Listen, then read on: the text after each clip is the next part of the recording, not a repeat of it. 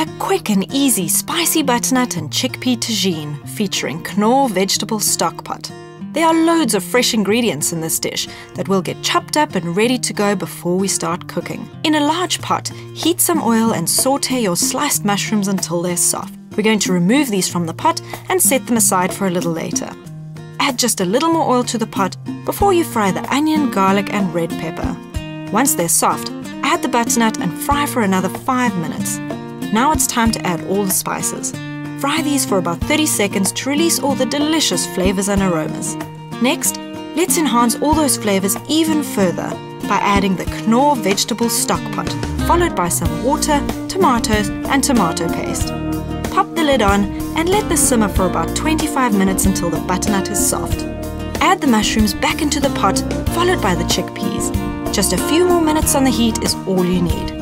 Season with salt and pepper and you're done. Spicy butternut and chickpea tagine featuring Knorr vegetable stock pot.